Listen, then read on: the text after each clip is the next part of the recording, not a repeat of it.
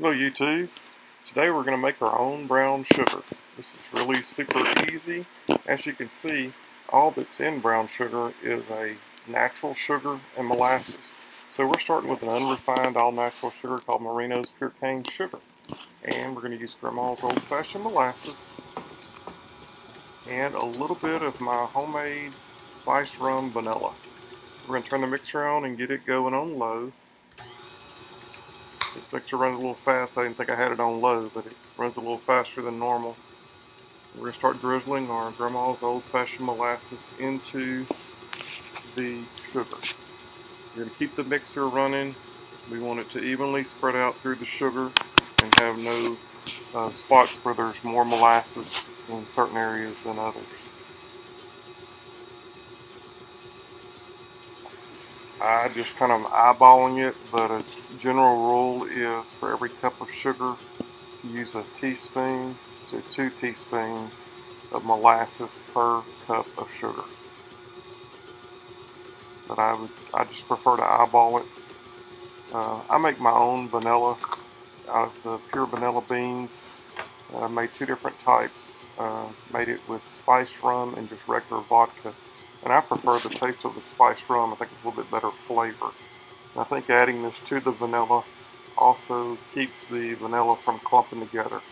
The high alcohol content will keep the vanilla drier than using some, other imitation vanilla that's basically just water and vanilla beans.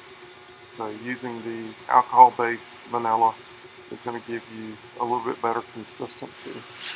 We're going to keep mixing this because we want to thoroughly mix throughout all of the sugar. The mixer does have a rubber or silicone spatula in it that as the beater turns, it's wiping down the sides, so we're sure to get a real good mixture of the product.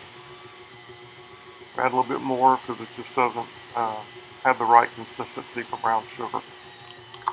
We may do this several times till we get it just right. Mixer slowed down a little bit, so I'm going to turn it back up so it keeps fluffing it and wiping the sides down. As you can see, it's starting to get, to where it looks a little wet, like brown sugar does. When my grandmother made this, she used anywhere from a teaspoon, 2 teaspoons. I've seen her use a tablespoon to a cup of sugar, but she mixed it by hand with a whisk. I think the KitchenAid mixer does a little bit better job. I'm just going to take a little taste of it and see how it tastes. And it needs more molasses, so we're going to add some more to it and keep mixing. Make sure we keep our guard on there so it doesn't sling the sugar out all over the place. This is a new KitchenAid mixer, one of the little smaller ones, I think 325 watt, and it is a little faster than my big 600 watt that we use more for all the attachments like grinding meat and making pasta, dicing, chopping vegetables, that type of stuff. This is a little bit handier in the kitchen. And we're going to add a little bit more of the vanilla to it, and like I said, this is just a great flavor. And that spiced rum vanilla in with the brown sugar. It's going to help it keep it from clumping together. I've seen people make this and end up hard as a brick and take a knife to chop it out. If you'll use a little bit of the alcohol in it or alcohol with vanilla in it, you won't have that issue. Just wiping the molasses that's stuck on top of the beater, wiping it down so we get it mixed in with the brown sugar. We don't want to waste any of it or have any clumps. This will start to really look nice. Can't wait to use it in some brownies or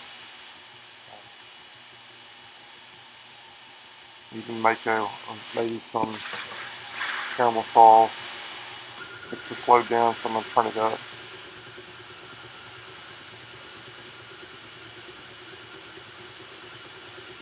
Now it smells good in here with that vanilla.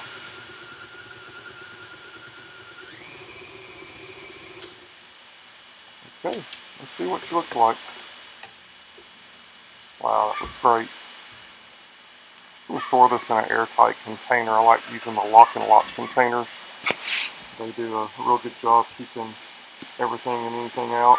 A lot of times your food, the smells and aromas of your food can combine. Hope you enjoyed the video. Be sure to subscribe to our channel. Click on the little notifications bell so you get notifications of any new videos coming out.